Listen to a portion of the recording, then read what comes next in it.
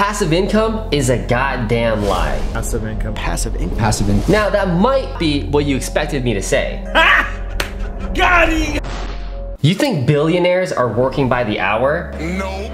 Here's passive income in 5 seconds. You buy a stock, wait a year, collect your dividend, and boom, passive income. It's a fugazi, it's a wazi, it's a woozy. Here's how to build $1,000 a day of passive income from somebody who's actually done it. In a nutshell, I started off as a carpenter, busting my back. I then became a realtor, specializing with investors. I then started investing in real estate with partners, and now I buy a ton of properties, at least 2 properties a month, and my team runs everything. I don't do anything. And when I sell those properties, I take those profits and I private lend it to other investors like myself, and I make a sexy return via passive income. Yes! Oh my gosh! And just from the private lending income stream alone, my returns are $30,000 a month, so about $1,000 a day. Now the goal is to go from a low position in the operation to one of high authority. Used to pray for times like this, to rhyme like this. Then the work is really done at the lower level of the operation, and you're taking the director's cut.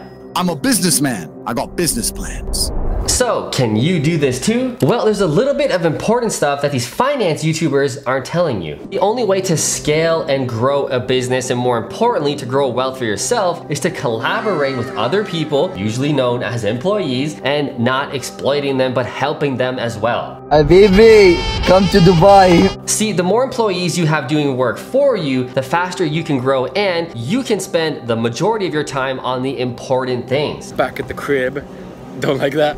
I got that reaction. Passive income is pretty sweet and pretty easy, but in order to get yourself to the point where you have a lot of passive income, it takes a lot of active work. Most people are just looking forward to Friday, to get drunk on Friday night, still drunk on Saturday, start sobering up on Sunday, to get back to their shitty job and shitty life, to be frank, on Monday, to do the cycle all over again. And then they wake up when they're 47, 49, 50, out of their drunken days, realize they're fat, they're ugly, their kids suck, they have nothing to show for anything in their life, and we want to avoid that.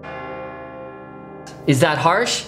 That's the fruitful way, baby. A lot of active hustle that most people aren't willing to do. 24 months of eating shit to be able to eat caviar for the rest of your life. So for example, in my business, I used to do everything. I used to find the real estate deals, I would meet with the sellers, I would shoot these videos, I would edit the videos, I would do my own Facebook ads. It was a gong show. Once I started hiring amazing people who were even better than me at those specific roles, my business exploded. We buy multiple properties a month, we're shooting so many videos, doing so much content. I really only do these videos and that's it. I don't edit them, I don't go see the properties, I don't renovate them. This is the definition of capitalism, and most importantly, escape the matrix. $5 million is chump change. Now, it doesn't matter what industry you're in, whether you have a hair salon, whether you have a contracting business, whether you're a real estate investor like myself, it really comes down to marketing. High income skill in terms of copywriting, social media growth. And as I said, after that business finished, I actually ended up learning videography in 2016, and that's how I got my first social media marketing client. Now, you may think you're a real estate investor, you may think you're an owner of a tanning salon or a hair salon or whatever, but in reality, you are a marketer first. And if nobody knows you, nobody's gonna flow you. Meaning, you're not gonna make money and you're just gonna be a slave like any 9-to-5er. Product here. And this is where you end up, right here. If you can communicate this product, you can make money off the product. Authority. You need people to like you, know you, and trust you. This is the only way I grew my business and attracted so much money into it, is because people love the messaging. And most importantly, they want me at the helm. They want me controlling the business and providing them wealth as well. And they're too busy, they have their own lives going on, they have their own jobs and families, they don't have time for it. I already created the entire system. At this point, they're just jumping on the train and chilling for the ride. Main goal is to blow up and then act like I don't know nobody.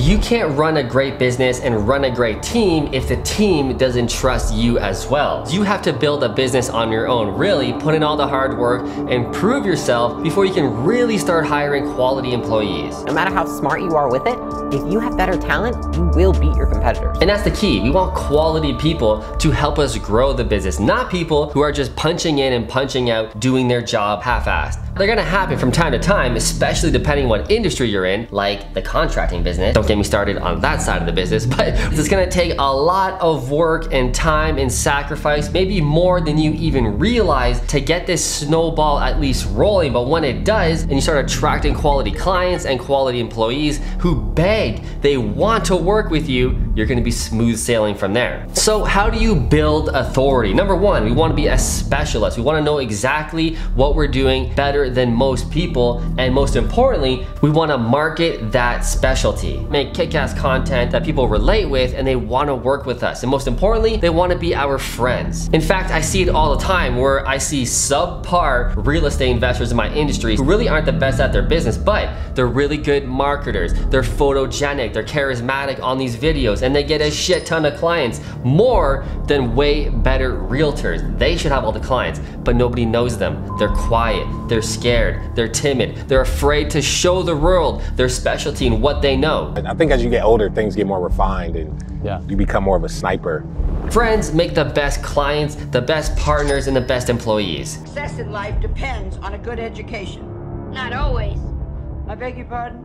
It's not what you know, it's who you know. Which is what I try to do on all these videos. It's to show my true personality, share my thoughts about politics, the economy, what I think about investing, living a great lifestyle, and hopefully people resonate with that message. Influencer marketing is all about tapping into the full power of persuasion, well-known, relatable, and likable people as ambassadors for your brand. And ideally, what I'm trying to honestly do is alienate purposely the people who don't align with my message. See, I don't want to do 1991 marketing where I try to get everybody into my funnel. No, I'm speaking one direct language to a specific person and I want them. I want that specific partner, that specific type of client or employee to want to work with me. And you need to immerse yourself. The more you learn, the more you earn. A kid that works for a company for free, but is really loving that industry, wants to be a part of it, is super charismatic about it, is gonna learn a hell of a lot more than an employee making minimum wage, but doesn't really care and just shows up for the job. If this is you, I'm sorry to be bashing you so hard, but it's time for you to wake up. Wake your ass up, wake your ass up! Maybe you're 21, 22, 23 years old and you're thinking, yeah, I'm super passionate about my industry, I'm super passionate about real estate investing, but I don't have any money, nobody really knows me, how can I become a specialist? I was in that exact same boat, but what I did was document my journey. I was teaching free strategies on social media, on Facebook, Instagram, YouTube, teaching what are the best practices to invest in this specific area. Again, I went hyper niche. And while you might think you're too young, nobody's gonna listen to you, you don't know anything yet, you don't have any money, trust me, they will. Because other people who are just slightly maybe ahead of you wanna work with you because you guys are close. He's a good kid. Now, obviously, the real estate investor, let's say, who has 300 units, probably isn't gonna work with a 22-year-old like me, but the person who has no properties, 1, 2, 3, 5 properties, we're still pretty close. So they're gonna be interested in working with me. And that's exactly what happened. Over time, the grind continues and you start slowly elevating your social status, elevating your net worth, and you start attracting more and more higher quality people. So the key is really to be consistent, because if you start marketing yourself on social media and you post, I don't know, once a week, that's not enough. You need to post consistently and get in people's faces. Marketing is a moving parade. People are following you along your journey, but they might not be ready to work with you just yet. But if you stop posting and say, oh, this isn't working, so no head,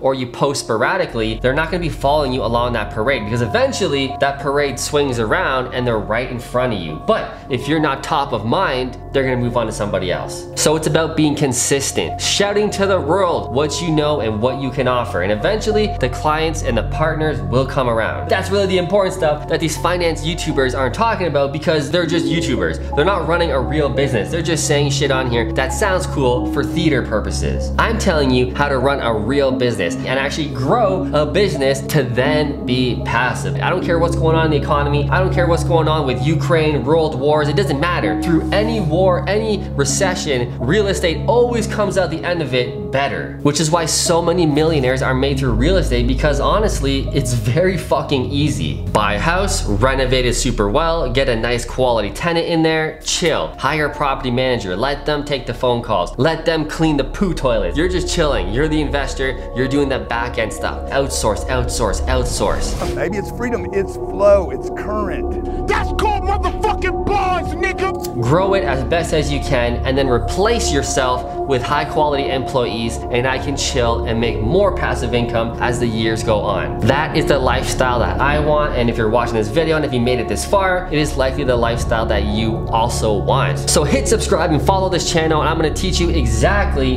how to kick life's ass and how to make a ton of money. I'll see you in the next video.